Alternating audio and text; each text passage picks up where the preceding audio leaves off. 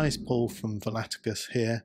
Today we're going to be doing a flight into high altitude ski resorts, starting from Albuquerque International and flying into Telluride Regional. So Albuquerque is the short final Mr. X premium scenery for Albuquerque International Sunsport airports, and we're going to be taking the Challenger 300 Captain Edition, which is by DDEN, and they both are available from your favourite store. Telluride is the XP stock, and on the way we're going to be using New Mexico and Colorado Ortho 4 XP, which are both free from explain.org. For flight planning we're using SimBrief, and for IFR maps, charts and approaches we're going to be using Navigraph Charts. So the route is a fairly simple route, just 221 nautical miles, starting at Albuquerque. So Albuquerque, runway 26, elevation 5,300 feet. It's fairly flat, some mountains in the area, but it is high altitude. And into Telluride. So Telluride is up at 9,000 feet, fairly high altitude airports. It has the Joy of Mountains in the near vicinity with a bit of a challenging missed approach procedure. So let's have a look at the departure from Albuquerque. So we're using runway 26, which is nearly 14,000 feet, which is ample for most aircraft. And we're going to be following the Largo 3 departure, which is out the airport to Albuquerque, Villar, Janos, and then up to Rattlesnake.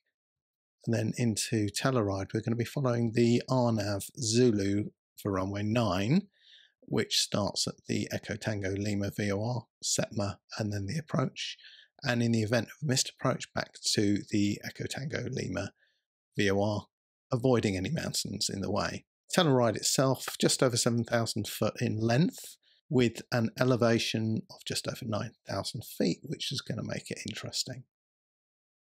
We're going to be flying in the Challenger 300, the DDEN Challenger 300 Captain Edition, which is my favourite aircraft, I've got to say, and I've been spending quite a bit of time flying this aircraft and really trying to get into the detail of it, because although it's fairly simple to get into, to actually get good at it, it takes some time. So we're based here at Albuquerque. We're actually at the Laser Centre, which is at the eastern end of the main runway, at the Richard Davis Advanced Laser Facility. It's just one of the points that you can start flight off. This is the Mr. X Albuquerque scenery. It's I think one of my favourite packages. It's absolutely beautiful. I love getting flights to start from here or terminating here. I'm going to give a quick overview. So we're currently in the sort of camera mode. I'm just going to sort of skew around the airport so you can actually see some of the detail. Now this airport has been out for a while. Certainly I've been using it as long as I can remember. It has a huge amount of ground texture and grass. If I just go down near the ground, you can actually see there's a lot of vegetation, a lot of detail on that. And also if I go near the signs, you can see the signs are fairly high definition as well. And what I particularly like is the texture on the runways and taxiways.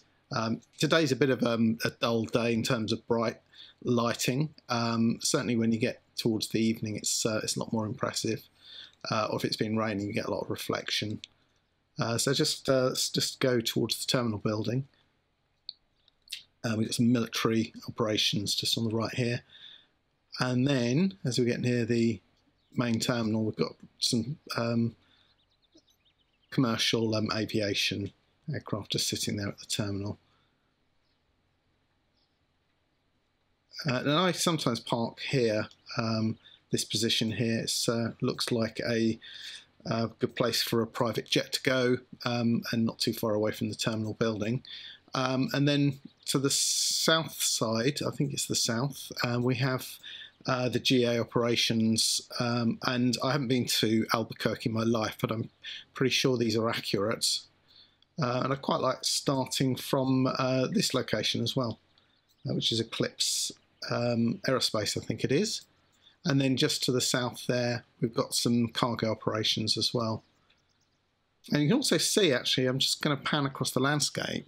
You can see that the airport itself actually sat higher than the main city, and maybe it's not so clear from this point, but there is a bit of a ridge. It's sitting on an elevation, which you notice as you're on short final for the eastern runway. Main runway is about 13,000 feet. It's a very, very good length. So absolutely perfect for almost any aircraft. But it is higher up. It's 5,300 feet, I think, which means that you will get slightly less performance from aircraft on takeoff and landing. You're going to use a little bit more runway. Okay, just hop into the aircraft now. All I've done is I've done the external pre-flight. I normally automate that because I just find it dull trying to do that by clicking on everything. You always miss something on there. What I'm going to do, as I say, we're going to fly from Albuquerque to Telluride. So they're two very high airfields by elevation. You'll particularly notice that on the approach into Telluride, and it's not the most forgiving approach. There's lots of mountains around.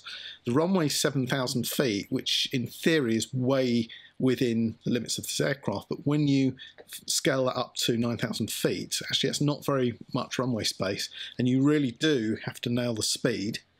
If you end up high and fast, or even just on the right approach track and fast, you're in trouble because the air's so thin. Even throwing the speed brakes are not going to really slow you very much. And this approach procedure is not that great either. It involves a U-turn, basically, very shortly beyond the end of the runway. Okay, where do we start? Well, I haven't planned anything, and the reason for that is because I'm using Navigraph Charts, which they've recently updated, and I've been testing the prototype and enjoying using that. I did have ForeFlight. I haven't renewed my subscription to that, but no, Navigraph Charts just has gone in leaps and bounds. I'm very happy with that. Using SimBrief for planning, and one thing I really like about SimBrief, and you guys probably know this, but it's just so how accurate it is for fuel planning. I don't even bother with extra fuel because it builds in contingencies. It says you're going to arrive with, say, 2.4 tons of fuel, and you will arrive with 2.4 or 2.5 tons, or maybe 2.6. It hasn't let me down yet, and hopefully it won't do on this flight. What we're going to do is, as I say, it's a short flight. It's about 200 miles. I'm going to just do all the planning and start up and everything from scratch. So it's a bit of a demonstration of Navigraph Charts. If you fly simulators as an enthusiast, and I would say you spend 10 hours or more a month, it's a no-brainer. It's about 75 euros or so, maybe about $85 a year. That includes the flight management computer updates, and actually I think we're due one soon, which means you can fly with the latest data.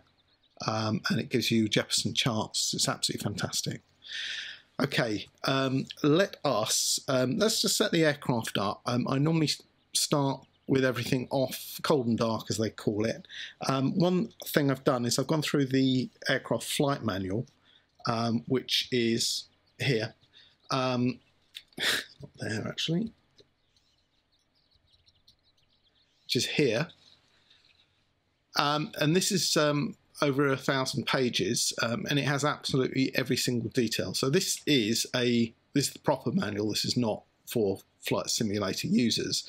But what's important here is the performance data that we'll need in order to set our V speeds and everything. Plus, also to make sure that we can get in and out of Telluride. As I say, it's a 7,000 foot runway. That soon becomes a lot shorter when you start factoring in things like the elevation.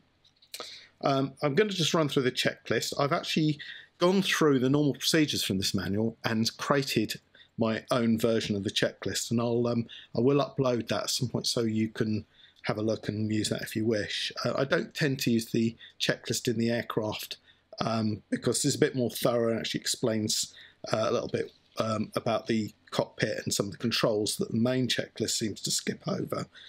I am, however, using an abridged version of even my own checklist because there's certain safety checks that you do with some of the warning systems that just take a very long time, and sometimes I just want to get back in the air as soon as possible. So let us start with that, and what we can do is we can get the power on the aircraft, we can do the planning, work out how much fuel we need, get that uploaded, then we can load the plan in Navigraph Charts and we can get going. So let us get into the cockpit. Okay, I'm going to run through the checklist now. Now you do always have the option of external power, which is great, but I tend to like to just start with the APU, auxiliary power unit, and obviously that burns some fuel, but it's not a huge amount. Here at Albuquerque, if you were at this particular location, you probably wouldn't have any power to plug into. So let's just run through the check. So standby instruments on, and it comes up there. The battery's on. External power you can connect if you want. I'm not going to do that. Have a quick look at the CAS messages, crew alerting system messages. Just at a glance I can tell they're fairly normal, there's nothing untoward there. This light, the alert light, is warning, it flashes all the time. I'll click it to reset it and it'll flash again at some point. Let's have a look down here. So we stick the nav lights on. I have modified the checklist from the normal procedures, just change the order of some of the things. Normally put the no smoking signs on as well at that point. Left and right fuel pump switches, they start in the auto position. I think this checklist, I think the flight manual is actually quite a bit older than this version of the aircraft. So we've got that on there. Next point is to start the APU. It is important to make sure you've done the external pre-flight and all the covers have been removed at this point.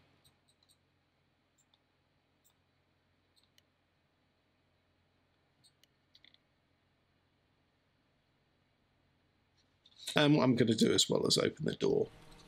You can really hear the APU whirring up there. Okay, and the next bit is to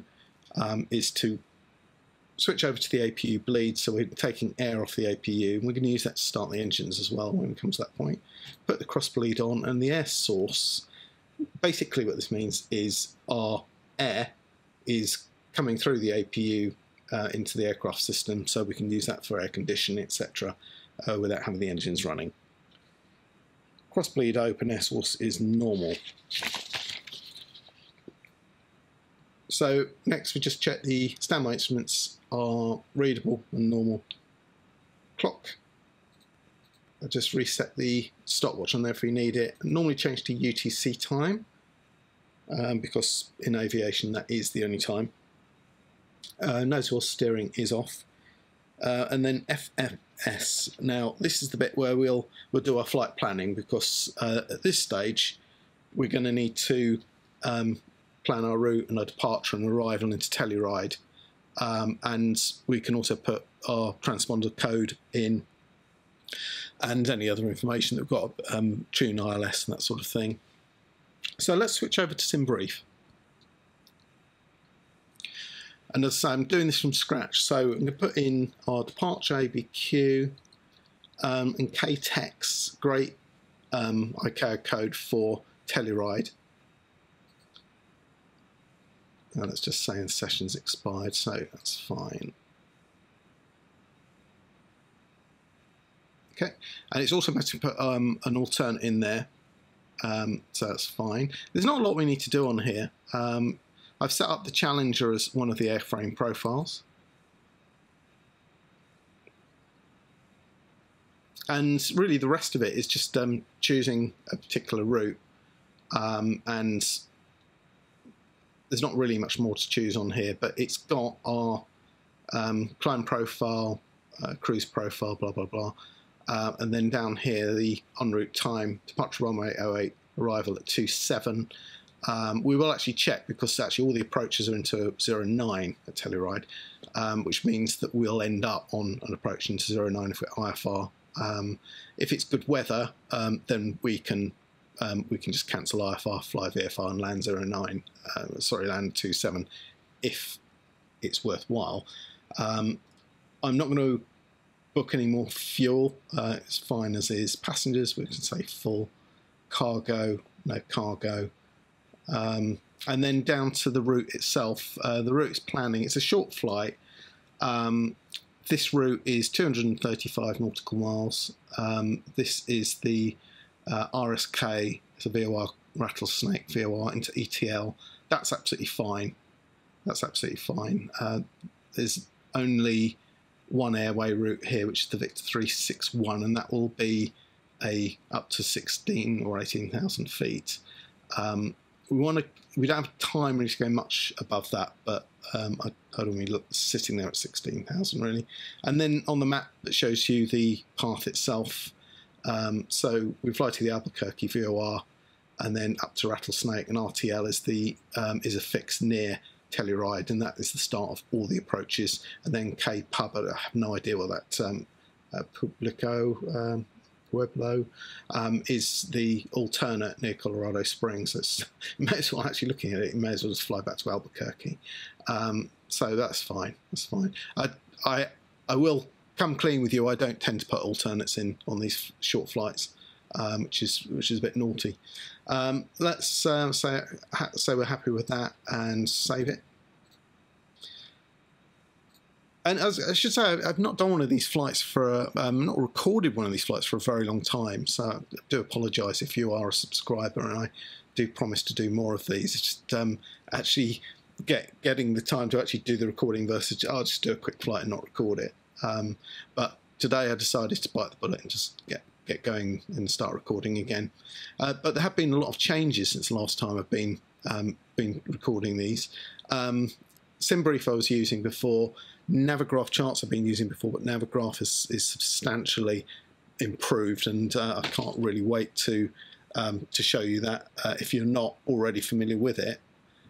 They've been doing a lot of publicity around their changes, and when I was in their user testing, I was listening to all the changes. I think this is really giving ForeFlight a run for its money from a simulator's flight simmer's perspective. And I've got to say, it's I'm quite happy with it. I don't really miss ForeFlight completely. There's bits like the synthetic vision and things that if you look at my other flights, you know, it's quite handy, and the extra information you get from ForeFlight is really useful. But it's not aimed at simmers, it's aimed at GA pilots, whereas Navigraph Charts is just a flight simmers tool. So we saved the flight in SimBrief. I'm going to generate the flight plan.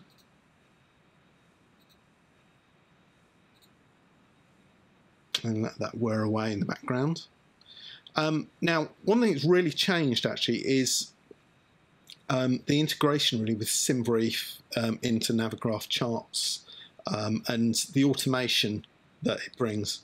So one of the things that has cropped up is this SimBrief downloader. And basically what this does, it takes plans that you've put into SimBrief and it will export automatically to your aircraft or the other tools that you might be using, some of the navigation tools. So, for example, I've asked it to export the PDF document of the flight plan and then into X-Plane's default directory. This means anything that uses the built-in FMS, and the Challenger 300 in X-Plane uses the X-Plane FMS. It will automatically be something I can just pick up. Just makes it very quickly. All I have to do is just click the export button. And I've chosen for it to just export to the X-Plane directory. We'll pick that up on the flight management computer in a minute, and also the PDF of the route. And I'm going to pick that up on a tablet that I'm using for Navigraph Charts. That's all we have to do there. So happy with that. SimBrief can go. Anything I will do is just going to go to my iCloud drive, and yeah, it's there, it's fine. Sometimes it doesn't generate the flight plan until you go and look at it, which seems a bit odd. But now it's there, actually. I'm pretty well done. I can actually close SimBrief down on my main computer. Instantly. That will now be something I can pick up from straight in the flight sim. So let's do that. So click on the index button if you're not already there, route menu, the company route, and we want to look for KABQ as our starting point.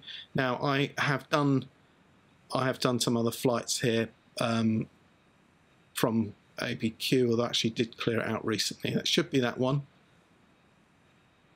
And that's automatically loaded in now. It's a very, very short flight, as you can see, just 3 entries in there, which is nothing. So really the next stage will be to look at the detail from SimBrief, and I'm going to do that on the tablet.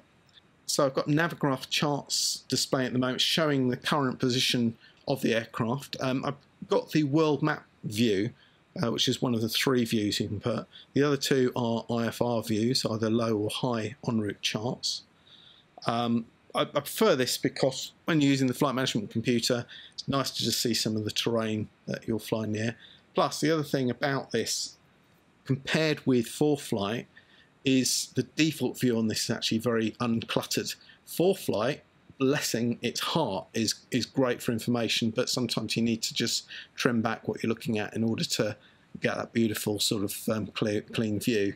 At the moment, there's nothing in here. I haven't set up any flights. What I'm going to do is show you, having exported all of that, it can actually pick that flight up automatically from SimBrief.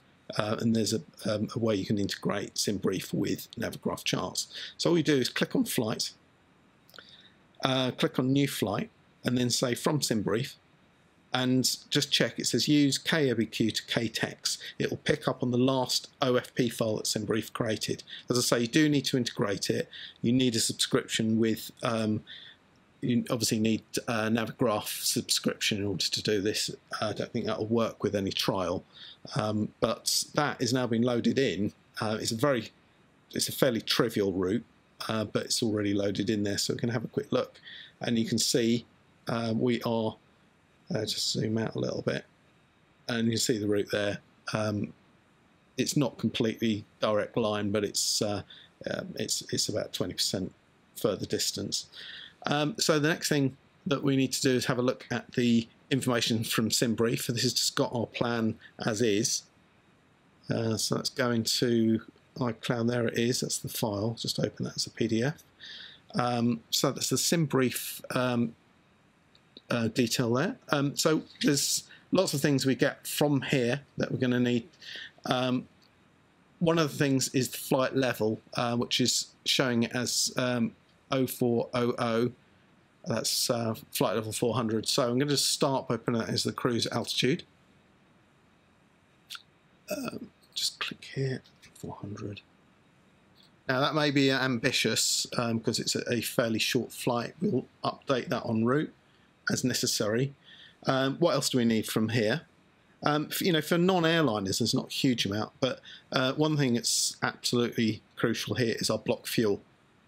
So what does that mean? Well, the fuel you need for a flight is the trip fuel, plus contingencies, a bit of flight fuel to go to your alternate, which is worked out here, your final reserves, which is the fuel that you're hoping to have in the tanks after you've maybe gone to your alternative, give you a minimum takeoff fuel, and then any extra fuel you've booked, and I haven't booked any, so our takeoff fuel 3879, and this is pounds, by the way. I've actually configured SimBrief to give us pounds, not kilos, and that's partly because this aircraft prefers pounds than kilos, and I want it all in the same format. It's also allowing 200 pounds of fuel burn for our taxi at ABQ, which actually is quite reasonable. So what you need to do is you need to make sure that when you're ready to take off that you're at 3879. If you have any less than that, then you have to make a decision. Obviously, you know, some of there'll be legal requirements about the amount of fuel that you have. But we're going to actually request the fuel now. So it's £4,079 or something nearby. So let's just do that from the menu here. In some cases you have, I mean, that's not very much fuel. Sometimes you already have more than that. In this case I don't. I've got about half that, so let's just move up to 4079 or something near it.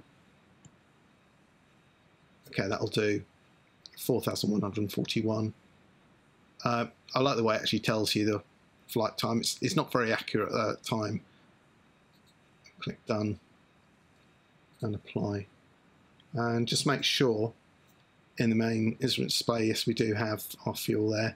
Now that will obviously be consumed as our APU is running, but as long as we have 3879 on takeoff, we're absolutely fine. And once again, this little warning sign up again. Okay, so we need to, we've got the flight plan into the FMS. I need to just look at the departures and arrivals now. Now, you can either do that manually based on the weather conditions, or actually if you look at the route down here on the SimBrief log, it's giving us Largo 3 departure to Rattlesnake, and the arrival at KTEX, it says runway 27, there's no star and there's no approach. No, it would never give you the approach, but if there was a star, it would give you that. That'd be an arrival. Let's put the departure on for Largo 3. So this would be because that we've look at the weather at the time. If you run a flight plan that you've done before, you shouldn't reuse that, because obviously that may have changed with the weather. But you can load the flight plan, regenerate the OFP file, which is your flight plan file. That's what everything hangs off, and then you can use that data. So departure from Albuquerque, it's the Largo 3. Although, yeah, of course, it's going to complain I haven't selected the runway. It says 08. So it's easterly runway Largo 3. And what's our transition? It's RSK, Rattlesnake VOR. And execute that and just clear. And then the next stage will be the arrival onto KTEX. I'm going to stick in the localizer as 09. We can't select a 27 approach because there isn't one. So we'll say localizer E09 and ETL is our transition, so that's absolutely fine. Execute that. And let's have a look at how that's impacted our legs. So we depart from runway 08 to Albuquerque VOR, and then these are all our routes up to RSK. Now, one thing they've changed on Navigraph Charts, which is fantastic, is they allow us to overlay stars onto the map. So we've got the Largo 3, 08, and there's a button here, click, and it will overlay that, and we can actually pin that as well. That will overlay onto the map. That doesn't seem to be doing it. Let me just do it from here. There we go. It's overlaying that particular chart on the map, so you can actually see it in context. Now, it doesn't do that with everything. The map has to be a scale map, so the stars and SIDS and the approaches should all be to scale, but sometimes they're not. If they're not, then it will not overlay it on here. You'll just be able to see it on its own. But that's not normally a problem. Or sometimes you have a star, it's in scale, but then one of the features to get it onto the map, they said this is actually not, this part of the map is not to scale. So you can see the route here. So we go to Albuquerque, up to Janos, Rattlesnake, and then we'll load up the approach to go into Telluride. So we've got that part in there, and then KTEX up here. Let's have a look at the approaches. Now, we don't have an approach loaded here at the moment, so what I'm going to do is I'm going to open all of the charts for Telluride, and I'm going to try the RNAV approach. I think we can actually have a look at what that is. So we're up at ETL. And it's very simple, really. From ETL, you go straight into the hold if you wish, or you can turn and go to SETMA for the RNAV. The only thing is there's no GlideSlope if you choose the ILS approach. So that is something you have to do manually, whereas with the RNAV approach, there is a GlideSlope guidance, so that's why I prefer that there. And as I say, it's a fairly hair-raising place. So I'm going to pin that, so a little pin icon, adds it to the bottom. The other thing we want, of course, is taxi. The taxi chart for Telluride, and actually while we're at it, gets the Albuquerque chart there as well. And we've got the Largo already, I think. Let's just have a look. Okay, it's playing around now. Oh, there we go. Largo's pinned, so the sort of vertical pin shows that. Okay, and taxi's pinned as well. Okay, great. Oh, there we go. The bottom wasn't updating there. So we've got the airport, got our instrument departure, we've got our approach into Telluride and the airport plan. So now, because we've set the altitude up in the plan, it'll actually give us our top of descent point, 122 miles. It says the destination's 312 miles, so it's a little bit further than we would than the direct line, obviously. So that's all set up. I think we are fairly ready to go. So what I normally do is I'll have the airport diagram set up, and it shows us there at the latest facility near the eastern end of the runway, which is quite convenient. The only thing is that if we're taking off 08, and it's quite a long taxiway, taxi ride's 2 miles or so, because we're at the wrong end for that. I'm going to have a look at the winds though and see what they're doing, because there's a number of things we need to set up. So let's go ahead, and we've got the ATIS on here. Now, one thing I find, it's much easier putting in the ATIS and nav and transponder codes via the FMS. So that's 118.0, and we'll put that up on COM2 as the main one. And while we're at it, let's get the ATIS for Telluride, which is 11832, and put that onto the recall on COM2. What else do we need? Well, we're not using the ILS, so we won't bother with that. Might have the squawk code here. Let's make something up randomly. So 1707, and we'll stick that in there as well. That's quite handy to be able to just type it in. Otherwise, it's a little bit fiddly with the controls down here on the main screen. I'd like to know actually how you would do that in the real aircraft. Whether there's buttons or something that you can use, I don't know. Okay, so let us get going. Now, the other thing that we haven't done yet is setting our initial climb altitude, which normally will be given in our clearance. We're not speaking to anyone here, so let's just have a quick look at the instrument departure and see if there's any restrictions. It says 15,000, 15,000. So bear in mind it's already 5,000, so that's only 10,000 higher. Let's set up 15,000 as our altitude. That'll be our initial one. Okay, and so what I can do now is hopefully we've got the ATIS all tuned in, so click COM2 button and we can listen to the Albuquerque weather. Albuquerque International Sunport Information Uniform 1500 Zulu weather. Wind calm. Visibility more than 10. Sky conditions 9,000 view. 18,000 scattered. Temperature 21. Dew point 13. Altimeter 3021. Arriving runway 0308. Departing runway 08. Advise on initial contact you have uniform. Okay, it's information uniform. So one thing I've got is the wind's calm, so I'm going to request to be able to depart runway 26 because it will avoid several minutes taxiing and then take off in the wrong direction and several minutes flying in the wrong direction. They should be able to accommodate us under the circumstances. And then that sends us straight to Albuquerque, and then obviously from there we just pick up on the route.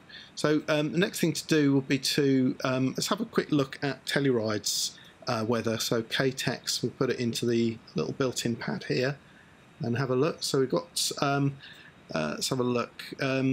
So light rain, 30, 44. It's normally higher pressure than here. Okay, yeah, nothing really to worry. The wind is light, so we can easily do our land on easterlies. 8,000 broken, overcast 11,000. Okay, that's good. I normally fly with real weather, but I find actually in most parts of the States it's better than one.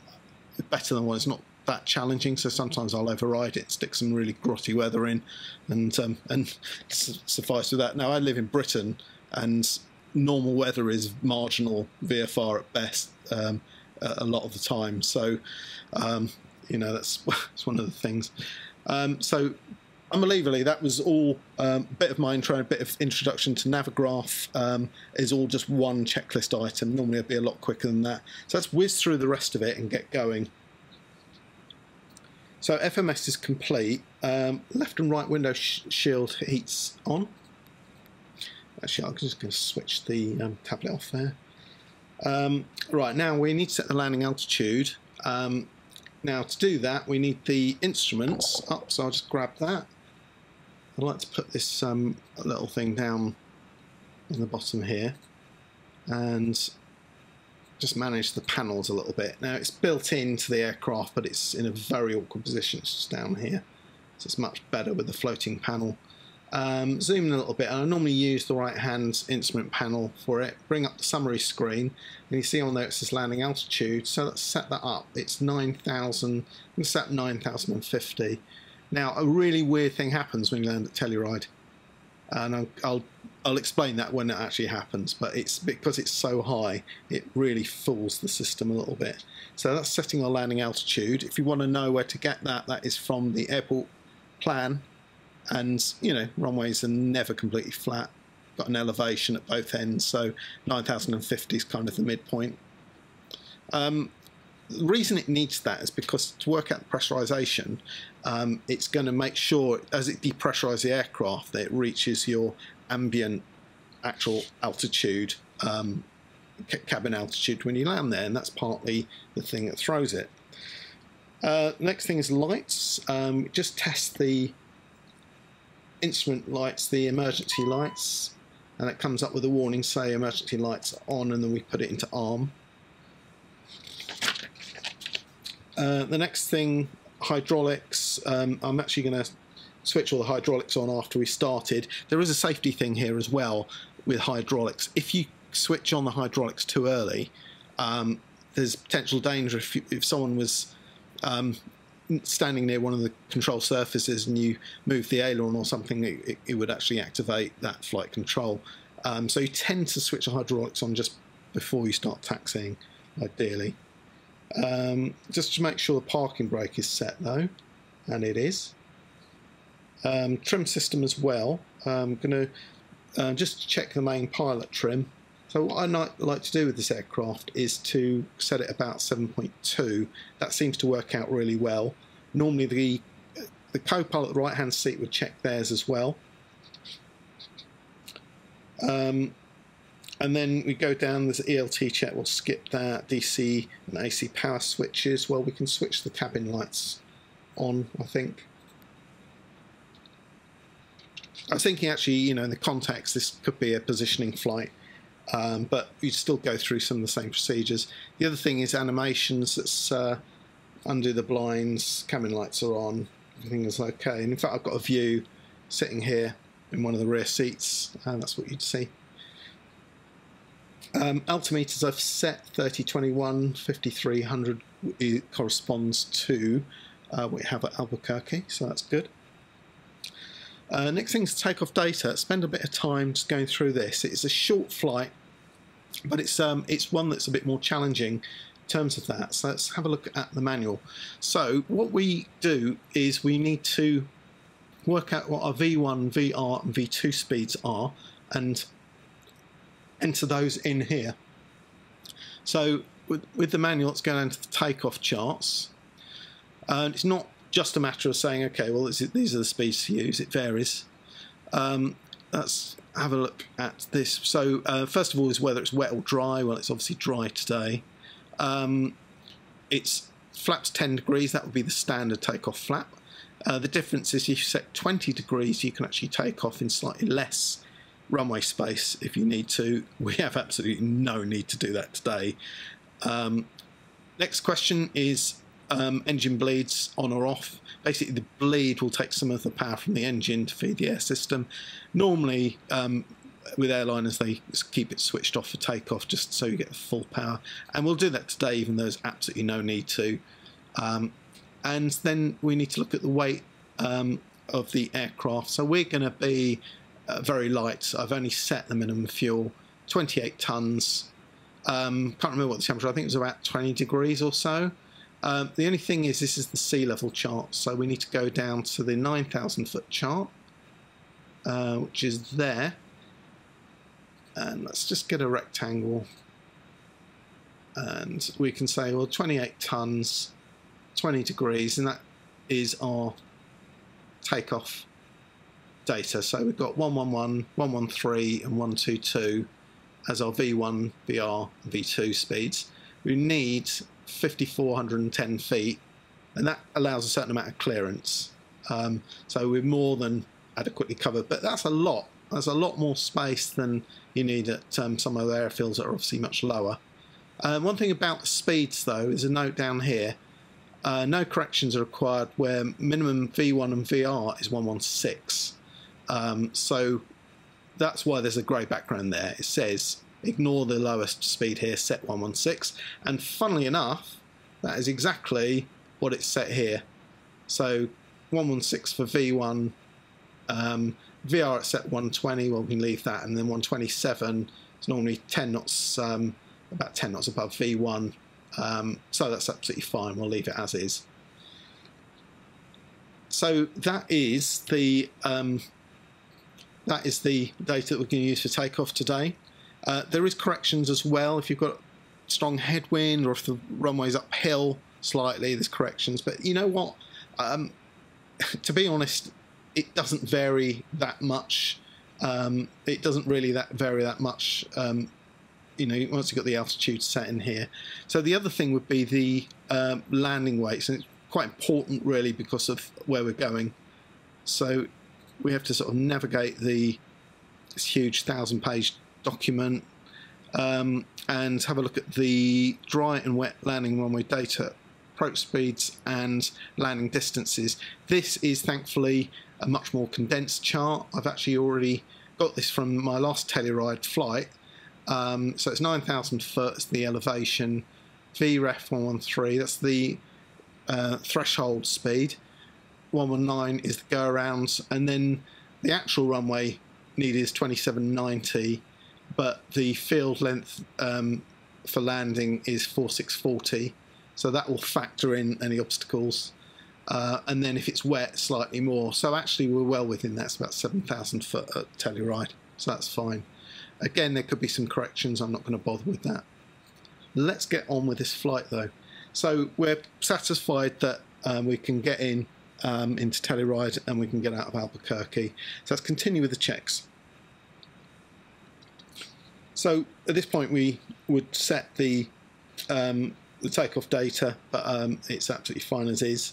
One thing I will do is set the navigation source to FMS, which means it'll be driven from our navigation computer. And at this point we're going to close the door, so let's do an external view and we'll close this thing. There's the door closing. And parking brake, just make sure that's set, which is great.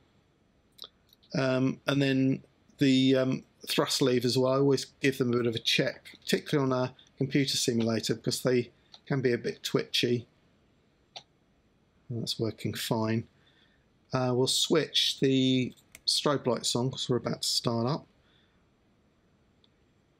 And then the engine start run switches can go in.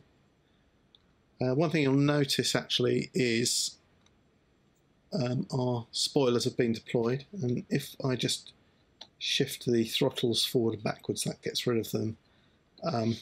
So that's fine. Let's clear this thing and start our engines. So hold it for a few seconds.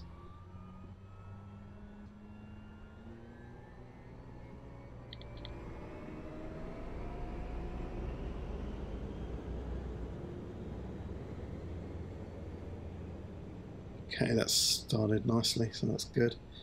So we're looking for the green figures here. I'll start the other side.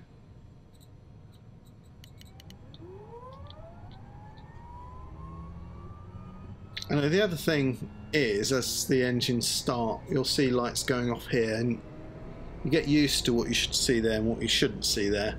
Funnily enough, some of these indicators and buttons actually light up when they're off or light up when they're on. It doesn't make any sense. You think, well, why didn't they design this so it's consistent? But funnily enough, actually, when you're in the cruise and everything's as normal, there's no lights on. So actually that makes complete sense. Okay, so our engines are running now. So the next thing to do here would be to switch on our hydraulics. So actually I, for some reason, had one of the hydraulics already on. Okay, the rest of the hydraulics are on now. And we can just have a quick look on the hydraulics page to make sure everything's in the green. In fact, we can just cycle through the electrics. So we're currently on APU still. And then the ECS is the air system there. And you see we're currently not taking bleeds from the engine. If we were, you see the green would go up, indicating we've got air from the engine. We're taking it from the APU at the moment, and we'll keep those bleeds off until we've taken off. Wing anti-ice is the next one. So I think on the rail aircraft, you switch this on, it wouldn't just show up green, it would take time to warm up. So the idea is you give it a bit of time to do that. We'll select flaps for takeoff, which is 10 degrees. Again, we'd have to make sure that people are away from the aircraft for safety reasons. And then flight controls, so we'll bring up the flight controls page. And just testing the ailerons and the elevators and make sure they're operating the correct way, and also our rudder. And while we're at it, we can test the spoilers as well. And that's all testing out well. We could check ground spoilers, we're going to skip that. Just check our ECAS messages up here. So we still have the wing anti-ice on that we know. Parking brakes on, cross bleeds open, we'll have that switched off and take off, and nose wheel steering's currently off still, and that will go on just before we start taxiing. Anti-ice panel, there's some checks that we can do here, but I'm just going to say I'm happy with that. On the page it's greened up, so we can turn it off. Funnily enough, we don't need it at Albuquerque very often. And then going down aircraft lighting, this is the point we put the fasten seatbelt sign on. Taxi light can come on as well. Nose wheel steering, switch that on, and then parking brake release when we're ready to taxi. Okay, so we'll get our taxi clearance. We can switch this thing off for the moment and clear that. Okay, holding on the foot brakes. The very first thing to do, obviously, is start taxiing and do a quick check of the brakes, both sides. So captain and first officer would do that. Now this is a very short taxi because we're going to request 0-8. We're more or less there. One thing we do test is the reverse thrusters at this point. So I'd like to get a little bit speed up. And then to idle, and then full reverse. And green, reverse idle, and reverse stowed. Okay, just check the trim and flaps. That's 7.2 on the trim, 10 degree flap, just what we want. Takeoff data is set, so we're happy with that. The nav equipment, we've set the nav source to FMS, and that's in the annunciator. Takeoff briefing, well, it's just a departure straight out to the Albuquerque VOR and then as planned. We set 15,000 foot up, we've got the altimeter set as well, so we're happy. Actually with this we're slightly beyond the end of the runway, we have to taxi to the threshold What else do we have? Transponder, well, that can come on now.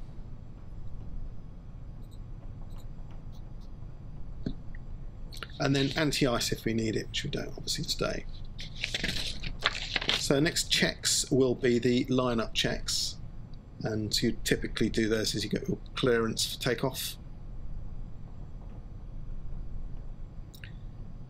So good opportunity to just go through our checks for our takeoff data. So it hasn't started raining, hasn't started snowing, so we're not going to need any anti-ice. Nothing's changed since then. Okay, as we are cleared for takeoff, and so I'll turn to the right here. Cross bleeds can be closed, so let's do that. The probes can come on.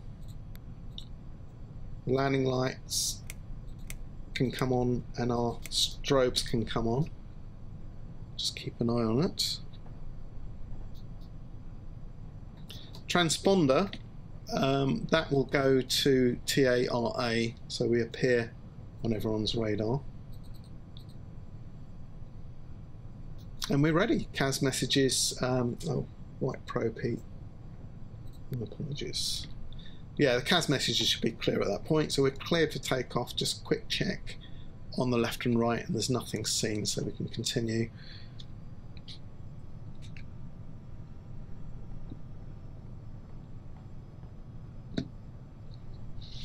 And that's the pre-takeoff checks complete. So we have a massive, massive runway here. So we should be airborne very, very quickly.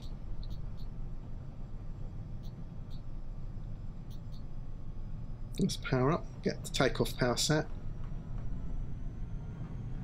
There it is. Engine instruments green. Airspeed alive.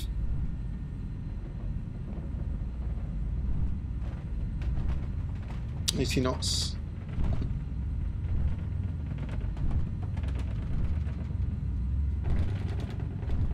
V1. Rotate. Positive rate gear up. And just lock the attitude hold, and that will allow the airspeed to build up a bit. Looking at for our flat retraction speed. I'm going to switch to nav mode now. It's in roll and pitch, and that will send us off to Albuquerque, which is 10 miles away. And next thing is also set the climb power from takeoff power slightly reduced. Past V1, the flap 1 retraction speed, so the flaps can come up. We'll do the after takeoff checks. So landing gear is up, the flaps are up, the nose wheel light can come off. Anti-ice panel as required. Bleeds can go on now. And we can switch the APU off as well. And so we continue. So the next checks will be as we pass through 18,000. You have to be very careful with the speed of this aircraft because it will absolutely hammer through the 250. Not really a problem here because we're going to be above our 10,000 feet, but you wouldn't believe how quickly you can overspeed this aircraft.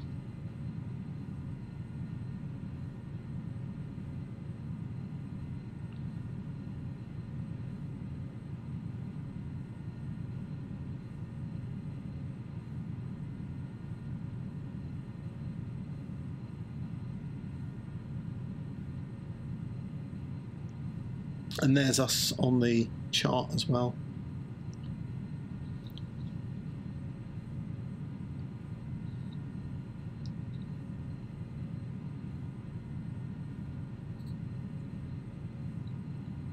I'm just going to give us a little bit of acceleration as we approach the turning point. We'll go up to about 300 knots.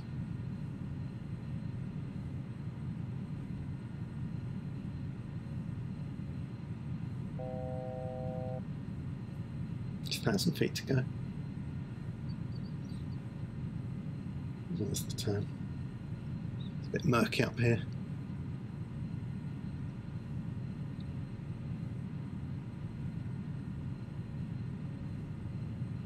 15,000 feet. Let the speed build up, just bring the power back a little bit.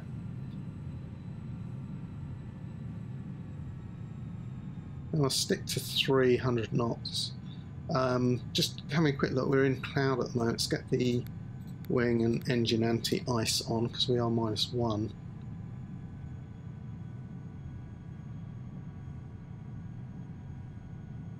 And then we'll say that we've been cleared up to 300, flight level 300. So we'll do flight level change now and just add a little bit of power.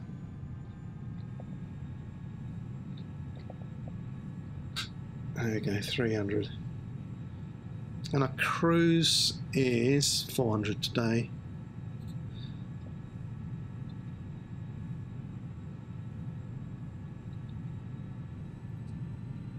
Let's climb past set.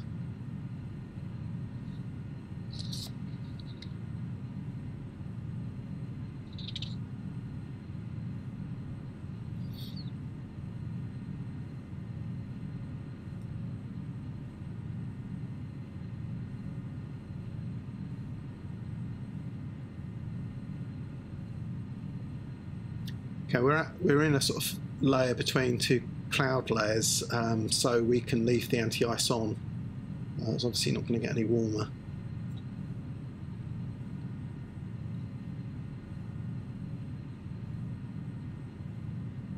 Normally I would shut the privacy blind as well, though in this case we don't have anyone in the back. So past 18,000 we do the flight level checks. So altimeter to standard barometer 2992. Landing lights can come off now, and then we can review whether we take the passenger seatbelt sign off. As we're in cloud, we'll leave that on until we've broken clear, comfortable that it's smooth conditions.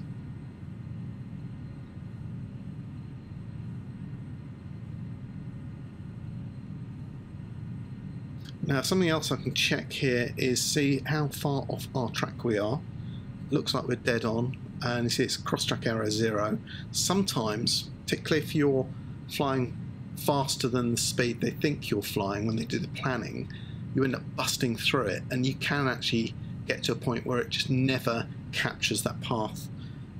It's something that Navigraph is great for because you can check to see where you are.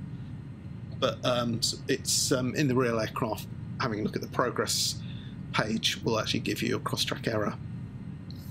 Now the other thing we need to do is it's a fairly short flight, and you can see we're good to flight level 400 until Hanos, which is 40 nautical miles, and then from Rattlesnake, somewhere between Hanos and Rattlesnake, we need to be at 350 at Rattlesnake. So what we can do is have a look at the progress page, and it tells us the top of descent 89 miles. So we're going to be beyond Hanos and nearly at Rattlesnake before we start the descent. It's only 5,000 feet to descend, so we'll probably do that in about 2 minutes. Let's switch the wing and engine anti-ice off now. Now it's nice and smooth. We don't have anyone in the back, but just go through the process of turning all of that off.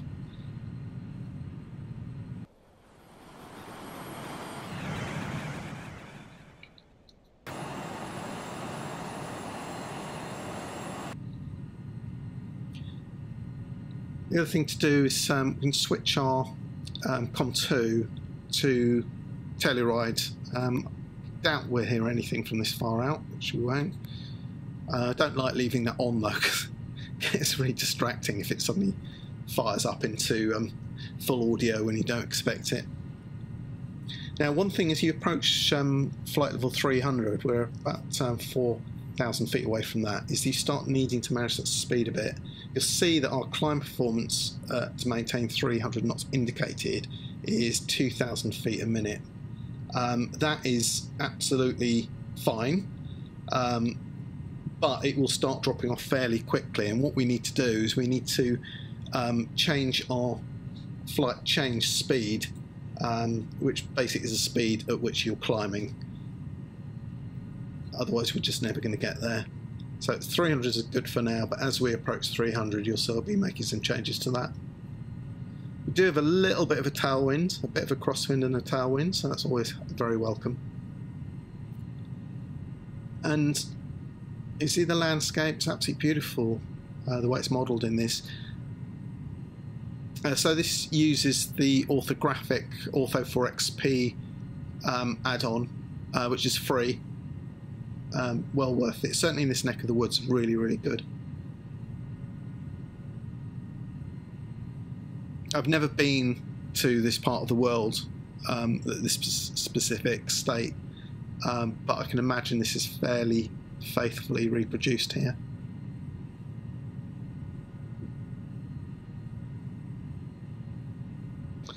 So the other thing we could check is what fuel we should have at Hanos, just to make sure we're not burning more than we thought. So Hanos, 3.1 tons, and we are at 3.5, so we're actually fine, which is great. Also note the cabin altitude. It's always going to be a lot less than our outside altitude. It's the whole point of pressurization. And I want you to see that, what happens when we get to Telluride. So just about approaching our levelling of off altitude. We will actually put that up again and keep flight change on. So we've put that up to 400, which is our final destination. This is the way it would typically work. It wouldn't give you your final cruise altitude from the get-go. You'd just be stepped up as you're in and out of, as you climb higher, you tend to get into less dense traffic.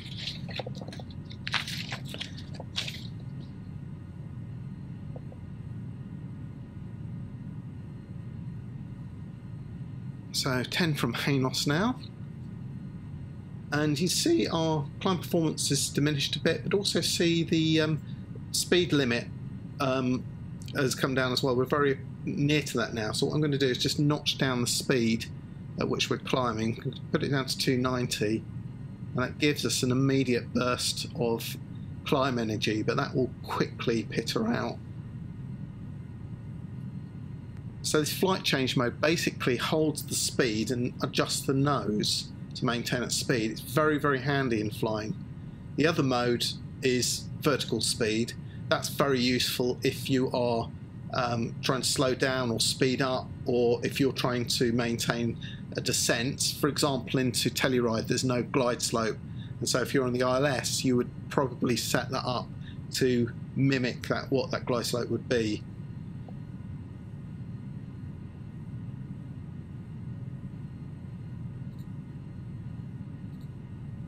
So we've got a bit of a cross-track error, 1.5 miles, but you can see it is actually, it's flown a bit of an incept, and that's actually reducing, so I'm happy with that. The danger is, if you're too far away from that at your turning point, it will just continue. Once again, some changes to the speed. It's come back to 280. There's no auto throttle by default in this aircraft, and I actually quite like that. It makes it a little bit more interesting, you're a bit more involved. Actually, I think it's auto throttle just takes the fun out of flying. And we're going to have to constantly be tweaking this, because you can see that red bar is actually moving down rapidly. Now, even though on the flight management computer it says flight level 350, we've got a very, very long way to go before we need to start descending. The right thing to do is click on progress and look at the top of descent distance, which is 44. That's set based on your cruise altitude you put in here, okay, which is what we're aiming for. If for some reason we decided to go higher or lower than that, we have to update it in here. Otherwise the flight management computer doesn't know that you never made it up there. Once again, we need to trim the speed back, bring that back to 265. So it really diminishes around the sort of flight level 350 and above, and it's quite painful actually getting that final 10,000 feet. In this case we're only going up to flight level 400.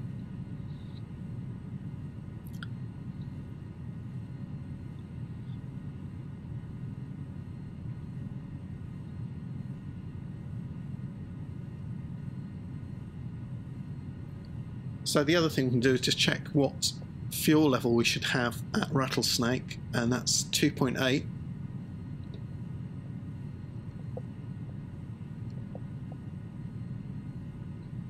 2.8 tonnes, 2,800, and that's in pounds.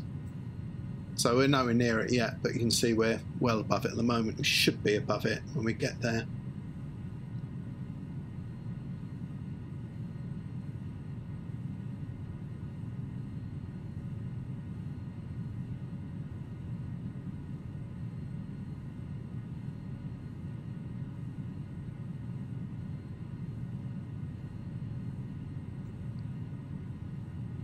So now we're in the cruise, or climb, final stage of the climb.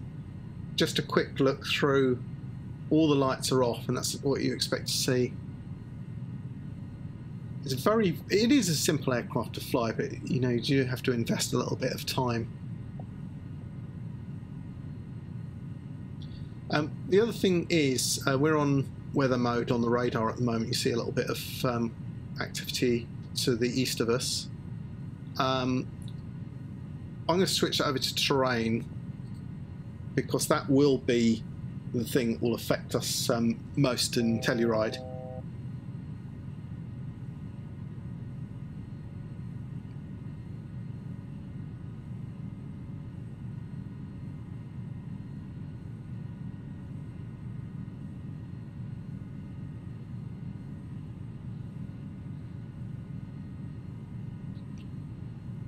Just before we get to the top of climb, just like the top of descent 25. So it's going to keep us fairly busy, this old route. It's a very short route, and we are going to need to work hard. There won't be any time to sit back and have a coffee. Now, as you get to the top of climb, speed doesn't go thundering up because the air's pretty thin. So I'm just going to bring this back to about 79 or so ish, and this little bar, sorry if I'm teaching Granny suck eggs, but this little bar here shows your trend, this little magenta bar, which currently says you're kind of holding speed. If you just notch up a little bit, you see it's moved slightly up, so it says we're increasing. So it's quite useful as a general reference in terms of whether you're holding at speed or not.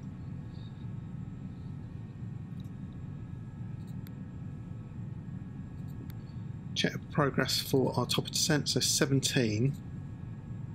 So that's going to be coming in about 20 miles or so from RSK. There's not a lot we need to do here. What we'll do when we reach that top of descent point is stick it into VNAV mode, and then flight level change, and that will set our next descent point, which will be the larger altitudes in the flight management computer. So it'll set it at 12,000 feet, and the A means above. We have to be above that. Let's have a look at the approach chart.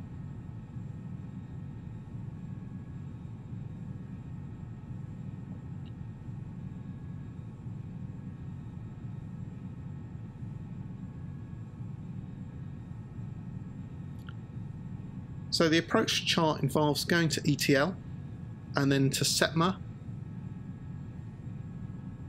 and that's the RNAV approach, although that doesn't correspond with what we have on here for some reason, so I'm just going to have a check and see what we have for the arrival. We've got the localizer 09, that's why. That's my mistake. RNAV 09 Yankee, and that is via EDL. Let's just have a quick watch here. And we can say we're not using any of these transition points, and that's because that's the Yankee approach, and this is the Zulu one, which is the one we're going to follow. That's fine. And just see what's happened here now. So there's a discontinuity from Rattlesnake to ETL. So let's just change that, and then we get to ETL and fly to SETMA, which is on here. You see it on the chart. Now, the only thing to say about that is it will anticipate that turn a few miles before it, which means you'll end up with actually chopping that distance down quite to probably about half. And as it'll be in the descent, and talking about descent, we're 2 miles to the top of descent. As it'll be in the descent, if you're on 2,500 foot descent rate, that'll suddenly go to 5,000 foot descent rate, and that is not an acceptable amount. So we have to be a bit careful. What I will do is I'll fly heading mode when we get to ETL and give it a bit of a wider berth so it goes back through ETL into SETMA. And there's our top of descent. Let's put it in VNAV mode and flight level change, and it will obviously start descending immediately. I'm going to throw in almost full spoiler. I find about 2/3 of full spoiler is about right, just to hold the speed. And you can see it enunciates 13,000, which is what we are meant to be at or above at 13,000 at ETL.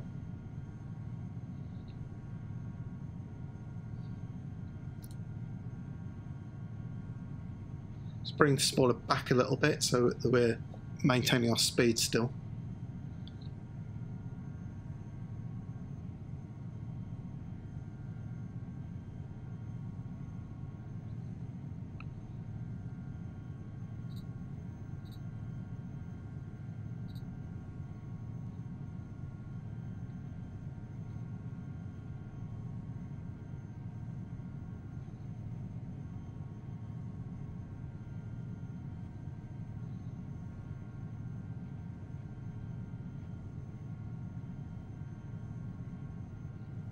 So I'm going to switch over to the airway view. And you see it's partly the reason I don't use it, particularly for these short flights. We haven't really flown on any of the airways. We've just gone from one point to another, a more of a bespoke route. And, you know, it looks the same whether this is Holland where it's all flat or, you know, Colorado where you're full of mountains. It's going to look just going to look the same. So I always like to put it on world map, and it makes it a little bit more interesting.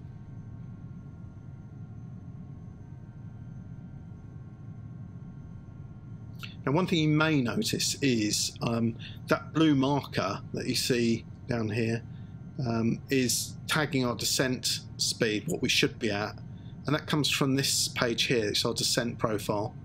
So it's meant to be 0.74 Mach or 290 knots indicated. In theory, we should be bringing that speed back. I'm going to leave it as is for the moment. I need to change that. I don't like having to slow up so much for the descent.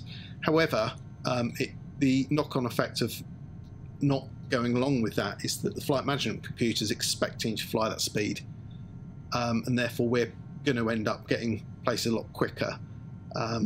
It's never really worried it, to be honest, so I'm just going to leave it as is, but I would quite like to configure this aircraft so it descends at maybe 0.78 on Mach, something similar to what we're doing right now.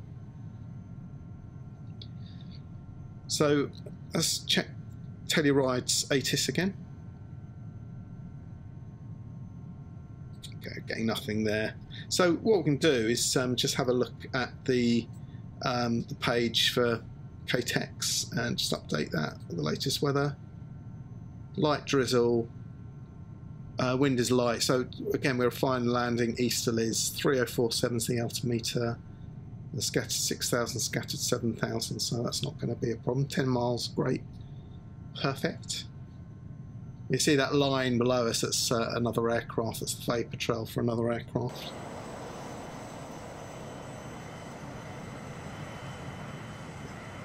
You can just about make it out.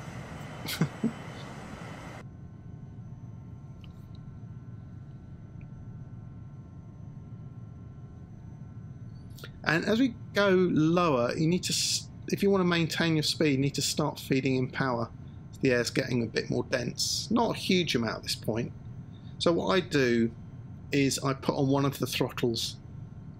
As I put both on, it would probably just go into overspeed. But as we get lower, just feeding a bit of power to maintain that speed that you're expecting.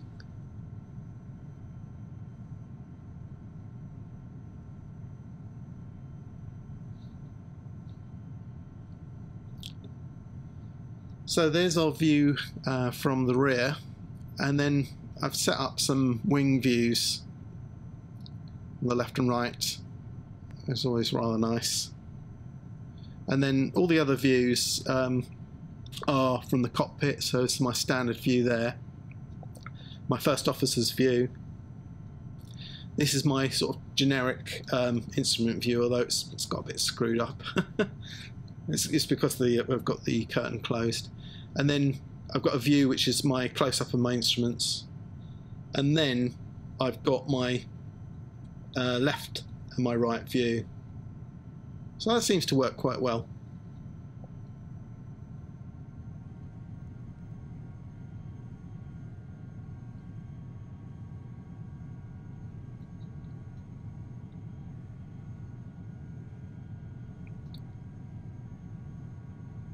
So we can see the cloud layer below, so the one consideration there will be some anti-ice, but I'm going to leave it until we're much, much nearer, because what can happen is you suddenly find that you just go through a hole in it and you don't really need to prep the wings or the engines for ice protection.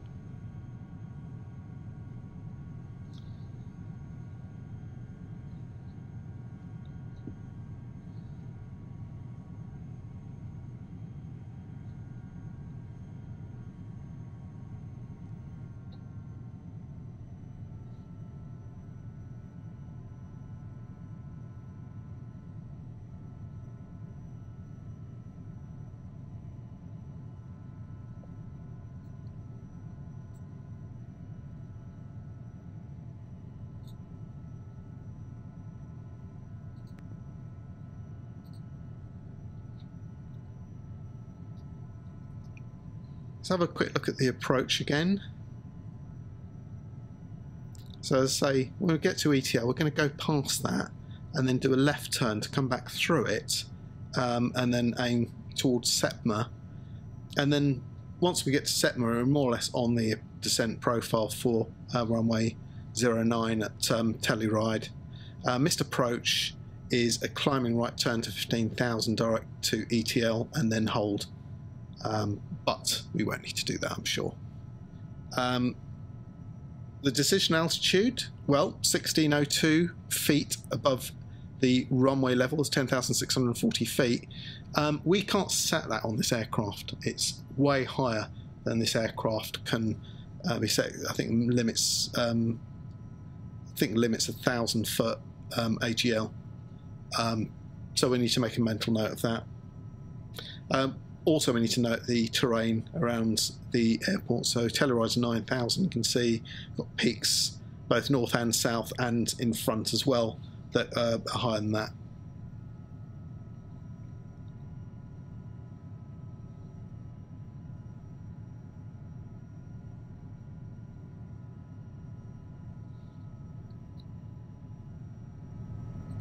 Telluride RGNL weather. Wind calm. Visibility 10. Rain. Sky condition 6,000 scattered. 8,000 scattered. 10,000 overcast. Temperature 10. Dew point 11. Altimeter 3047. Okay, that's Telluride's weather. That's sounding okay. 3047 is the altimeter, and actually, as we've been cleared already to our a level below flight levels of 13,000 feet, we could actually put 3047 in now. I normally would wait until we're a bit lower, but let's put that in now before I forget. So that's very, very high pressure there. And you need to make sure this is accurate, because you do not want to be crashing into any of those mountains in that vicinity.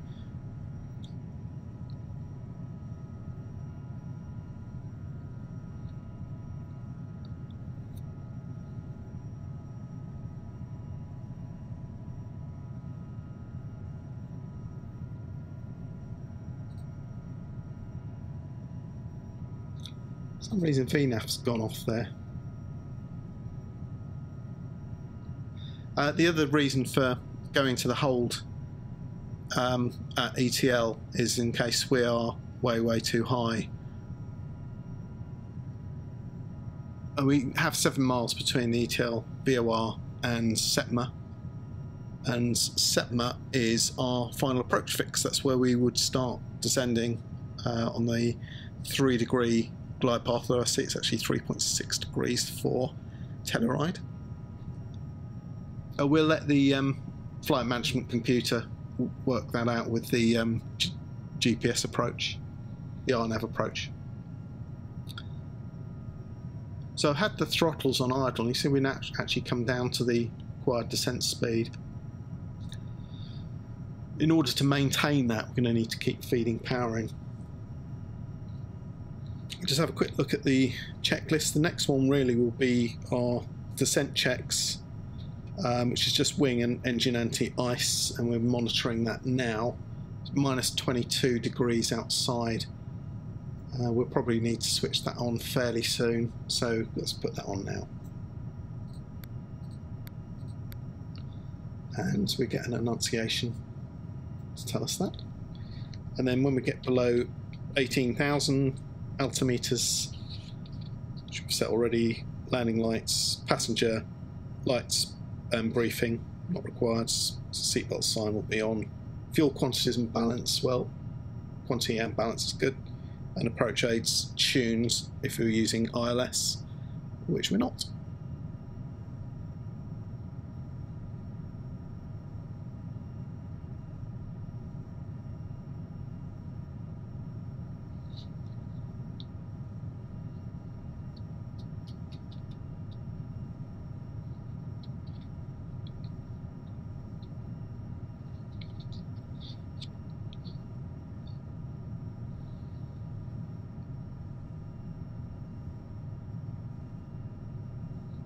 Looking at the flight management computer as well. So the whole missed approach is already in there. So that's really good. It will actually fly automatically if we want it to. So we can see we're probably going to arrive fairly high at ETL. We've only got 15 miles. We're doing, what, 7 miles a minute. So it's only 2 minutes away. Sending around 2,000 feet a minute. So we're going to be about 16,000. That's fine because we're meant to be above 13,000. So we've got about 21. We've got another minute or so to Setma. So that's going to work out about right. And definitely would want the passenger signs on now. I'll switch the landing lights on as well at this stage. This is going to get quite bumpy.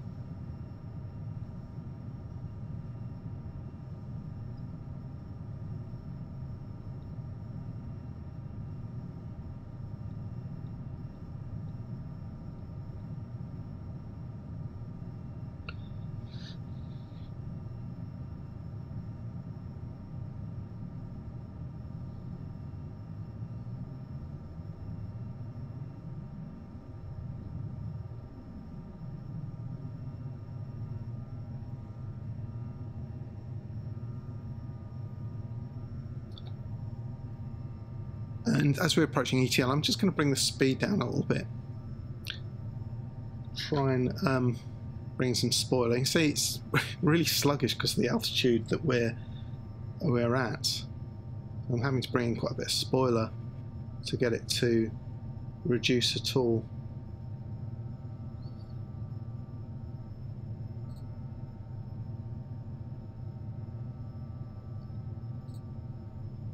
And that would explain why.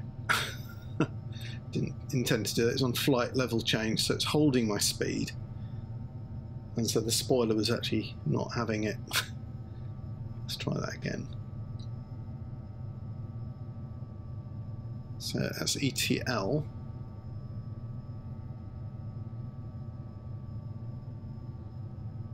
So now it's doing a kind of turn around to well, I'd like to think it's actually in the hole, but it doesn't indicate it is, so that's absolutely fine.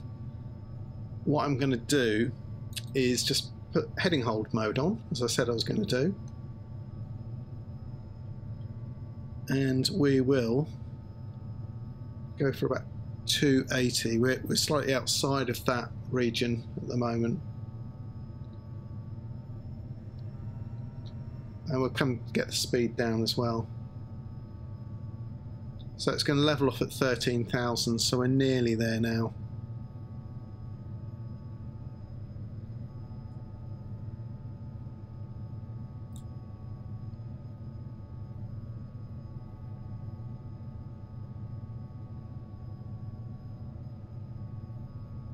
Thousand to go. I still have almost full spoiler out.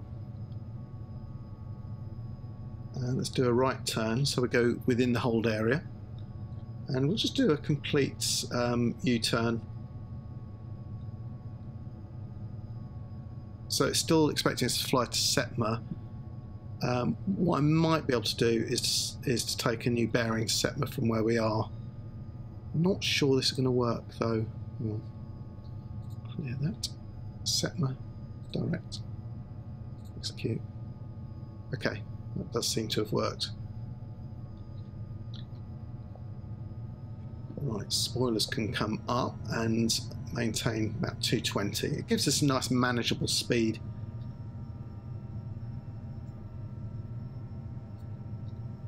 And we got the anti-ice on still. We're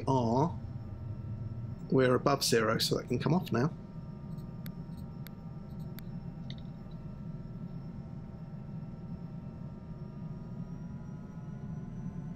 So speed management is absolutely crucial for this.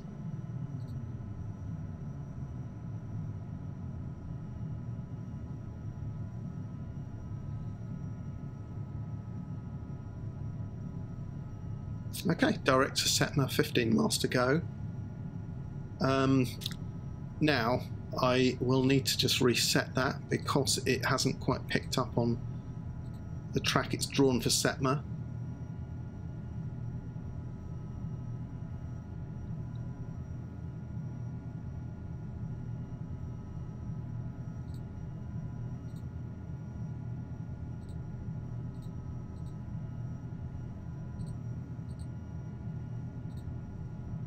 Switch back to nav. Okay, that's why it wasn't. I had it on nav mode, heading mode rather. I was wondering why it wasn't responding.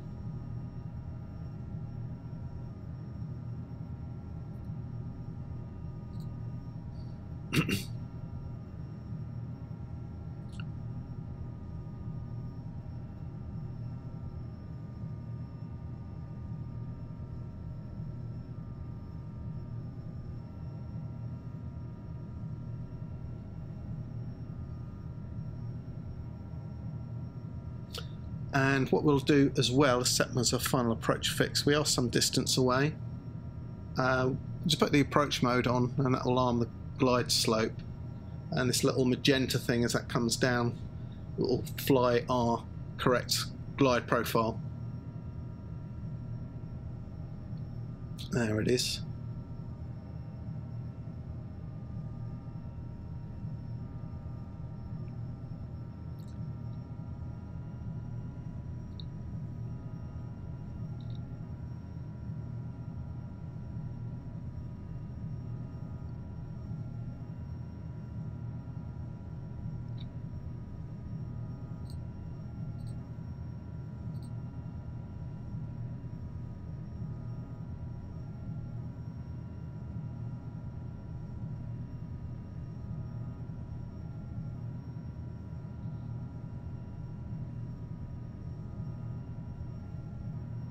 So 10,640 is our decision altitude, so we're going to hit that fairly soon as we start descending.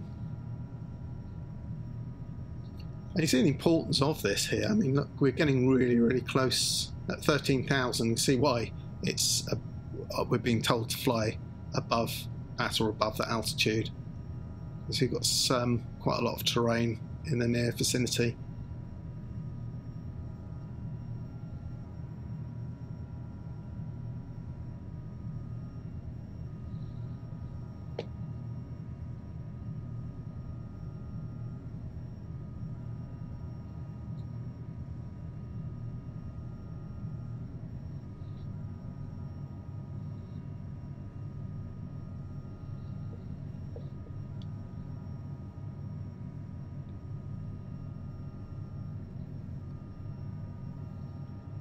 So one thing about the descent into Telluride is the speed. Because we're fairly high still, it takes a lot to bleed the speed off.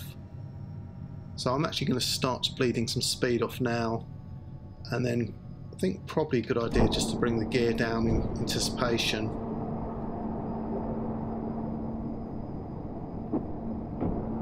And there's the glide slope is engaged now.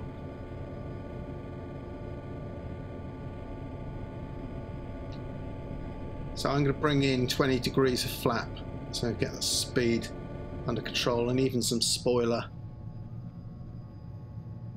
Let's get the V speeds, correct V speeds up. So VREF 117.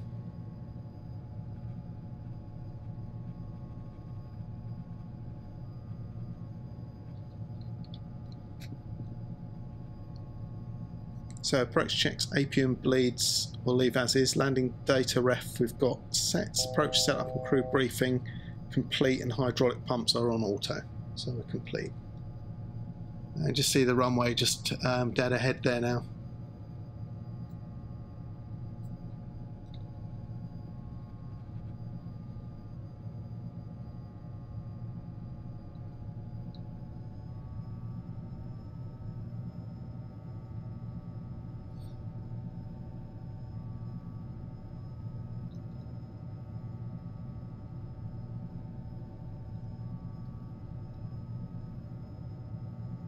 It's like a mini Innsbruck, this place.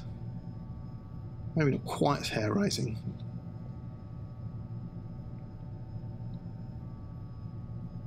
Stick the final stage of flap in now.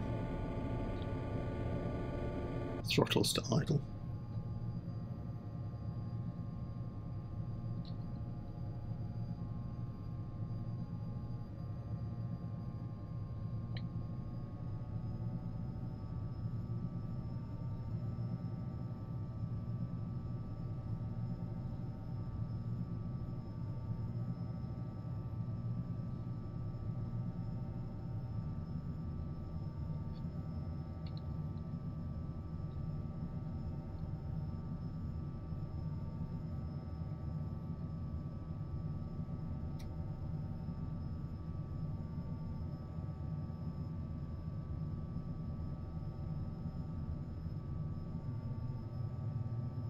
I'm just letting that speed bleed off slightly. We need 117 over the threshold.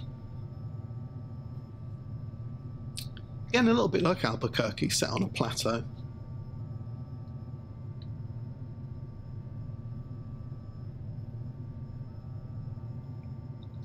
You can see just how near we are to the terrain around us.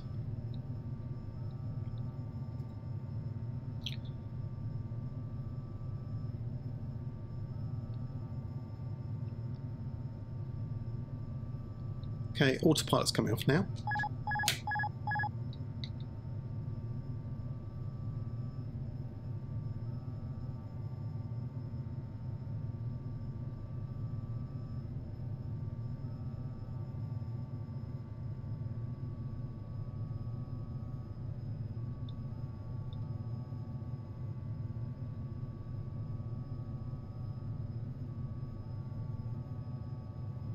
Minimums. 500. Minimums. 100. 50, 40, 30, 20, 10.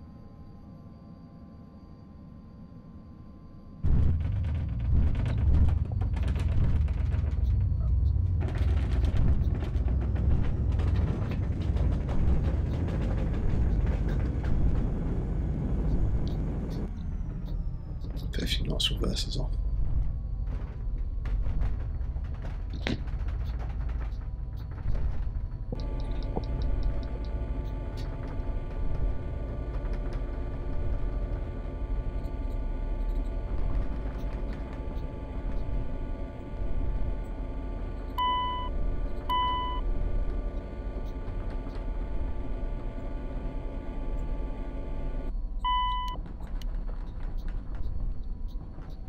Welcome to Telluride.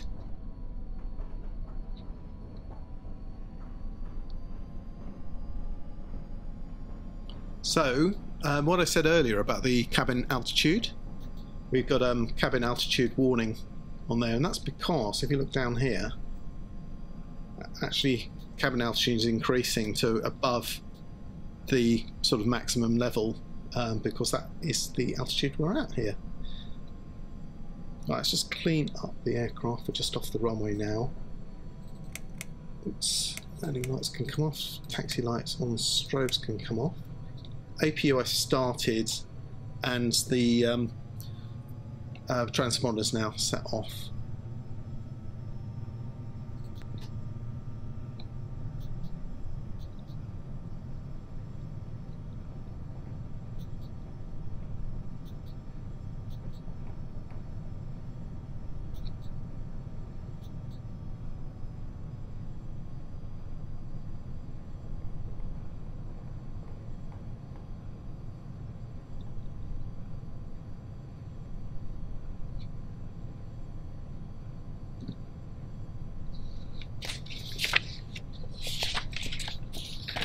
Going to bring up the shutdown checks.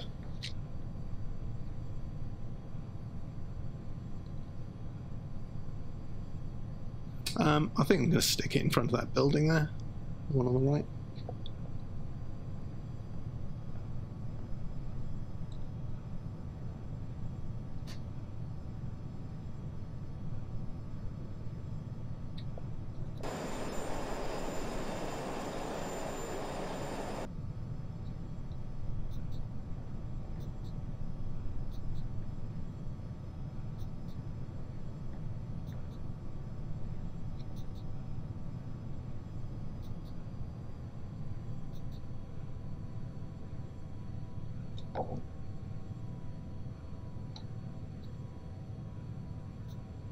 I'll do this.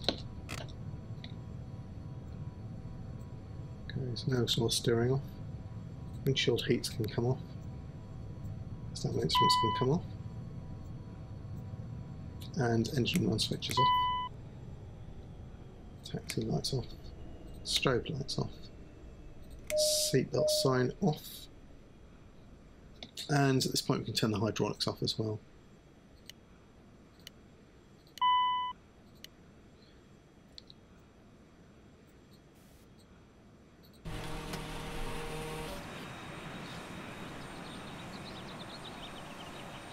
Thanks for your company today. Do join me in the second part of the Piece to Piece series, where we'll be departing Telluride and routing up to Aspen, Colorado. So I look forward to seeing you then. Take care.